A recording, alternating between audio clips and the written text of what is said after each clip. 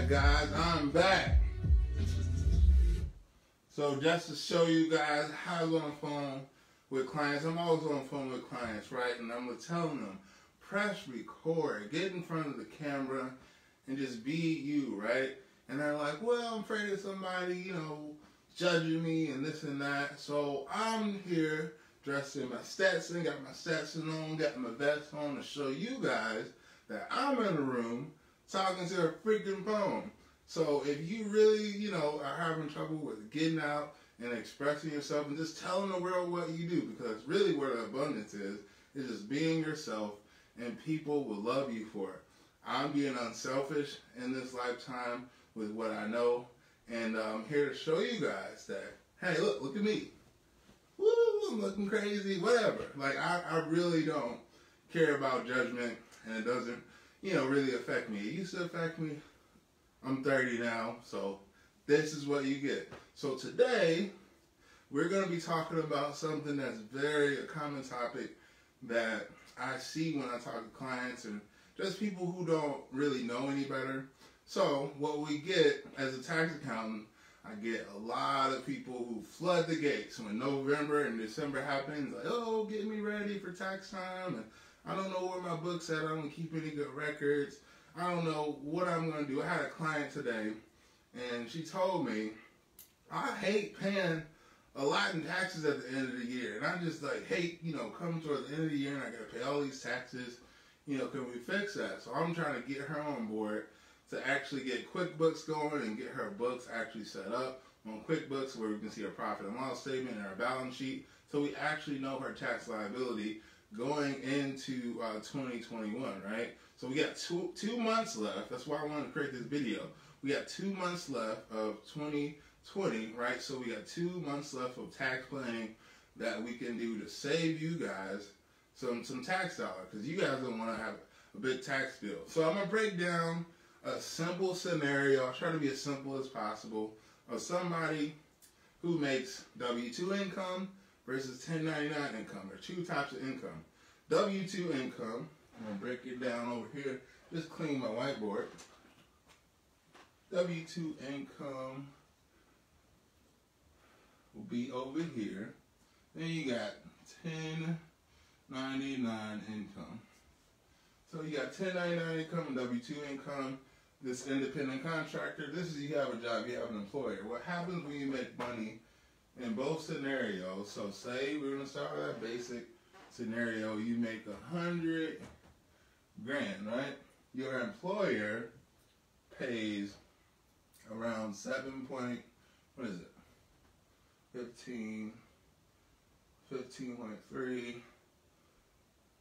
I would say 7.8. They pay 7.8%. So if you guys can see, let me get on this side. So in W-2, your employer pays 7.8% in self-employment tax for you, right? They pay that, and then out of your paycheck, when you get your W-2, you pay the other 7.8% is paid by you, right? So this covers your so-called self-employment tax, right? The employer pays half of it, you pay half of it through your payroll, right? And then what they do, they take out, if you guys see this, on your W-2, federal withholdings. They take out federal withholdings at each paycheck that you get, and this amount comes back to your tax liability. So what happens is, you make 100K throughout the year, right? And then towards the end of the year, say if you have taxable, right sideways, I'm sorry guys, I got an income.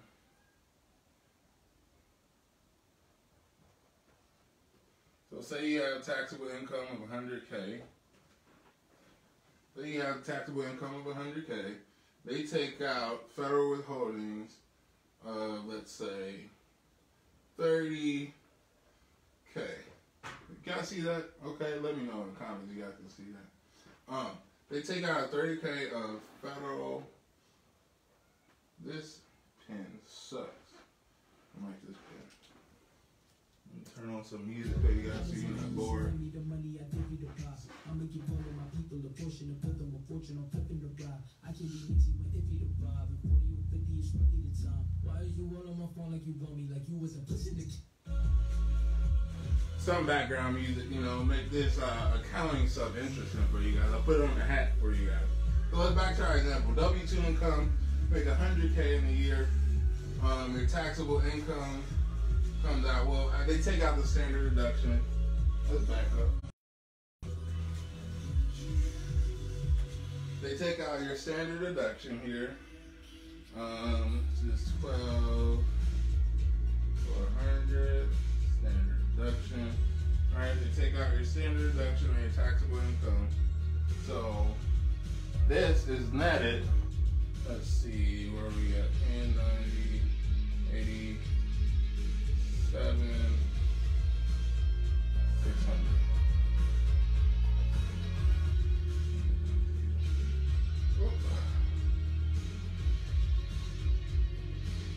So it's 87,600 after your standard deduction if you're single. If you're married, pound dwelling, just double this number. But say if we're single, we're gonna keep it really simple. You pay your taxable income is 87,600, and what happens is this federal withholding that they took out of your paycheck throughout the year. Let's say you pay tax on this, and let's be simple, you pay 10%.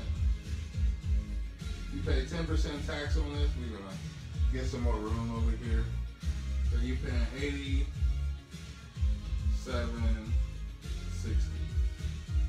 So you're paying 87.60 in taxes, right? But we got this federal withholdings that your employer withheld for you, and this so happens to be $10,000. $10,000 in federal withholdings, right? Your tax liability is $87.60. So you take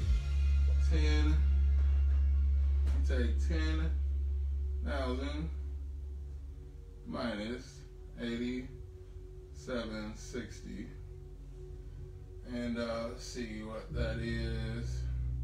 9. I think that's like. I'm gonna pull out my calculator because I don't like using my brain when I don't have to. Alright, you got $10,000 of federal withholdings minus 87.60, 1240. So you got 1240 coming back to that account in a refund. So I want to educate you guys on this because a lot of people think they make money off of taxes in the government, and you kind of really don't, unless you got some really, unique stuff going on. 100K, self-employed. I mean, not self-employed. Employer pays half of your FICA. This is FICA.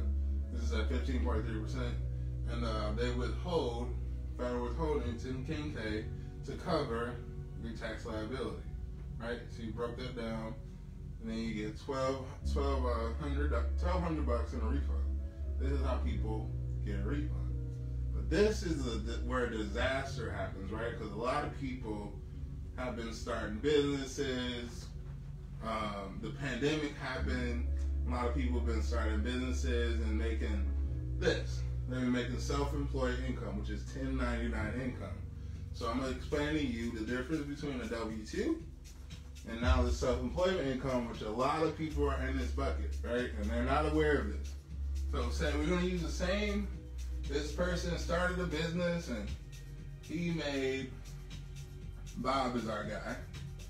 We love Bob. We love show Bob. He made 10.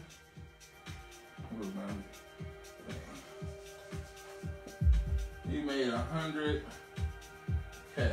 He made 100K in gross income.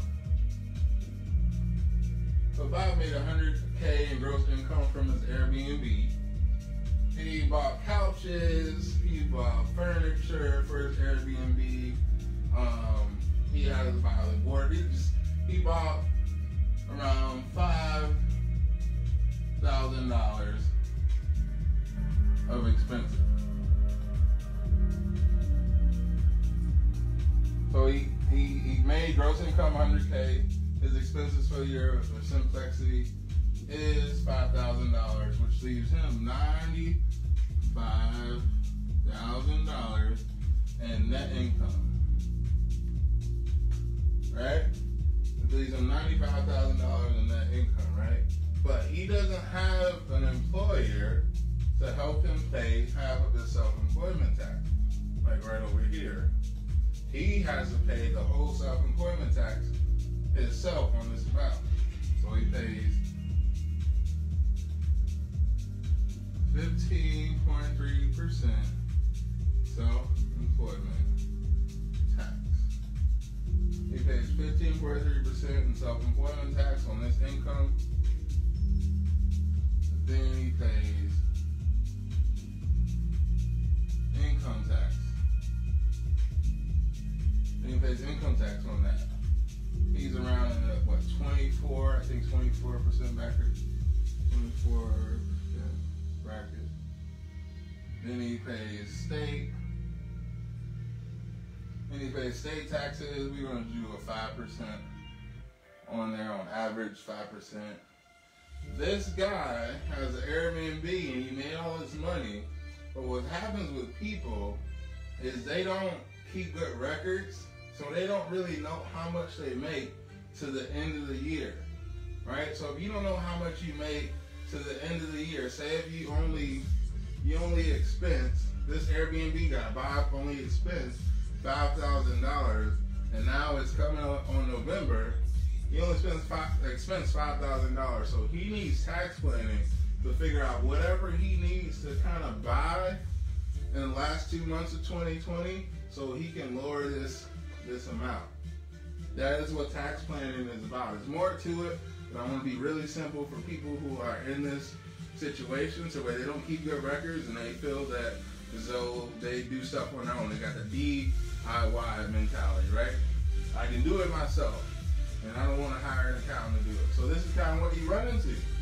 So you pay 15.3%, around 40% of taxes.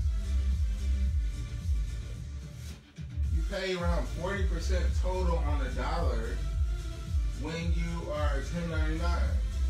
And it kills people because they don't realize this, and they make all of this money here, 10K, and they go withdraw it, and they don't spend it in the business. They go pay their rent.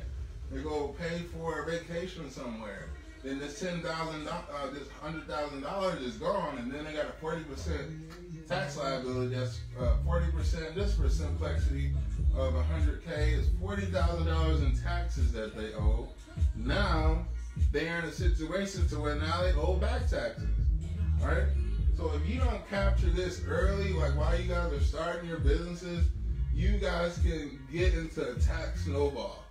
So they say Kevin Hart, when he started out, he didn't know financial literacy. He made all his money doing stand-up comedy. He would go spend it, and now he didn't have good people in his corner. And then he had this huge tax liability at the end of the year that he couldn't cover. So the next year, he spent all of his money trying to pay back taxes, and then he's paying taxes on the money he's making in the current year. So he's just like not making any. This 40%, and the next year becomes another 40%. You pay 80% on what you make, and you got back taxes. So don't get in this situation. We don't want to get you guys in this situation. You guys want to seek out some help, seek an accountant out, seek a CPA out to really help you guys for tax planning toward the end of the year. I hope I've been able to explain this with my cowboy hat, so that caused a lot of viewers to click on this video. But yeah, reach out to me at dudleyaccountingservices.com. Go look at my cool website. I have up there, I got a link where you can schedule a free 10 to 15 minute consultation with me, free of charge, just to see where you're at and see if we're in line, see if we can actually work together. You know, I really don't, pressure or sell people on anything. I know what I know. I've just been blessed to be exposed to more things in life, right? I've been blessed to be exposed to more things in life, and I want to be unselfish with it. So use me up. So that's been my rant for today. For you guys who are looking to get into business and to get into social media, just post, press record. Like, get out there and like fuck up and be seen. Like, suck and be seen is the go-to. Like, just be yourself, right? If I stutter, like, nobody's gonna freaking care. You're gonna judge me for a minute, then you're gonna go eat dinner with your family. You're not really gonna care. But get out there and live now, and most of all, I'm gonna coin this phrase: do more. All right, see you guys.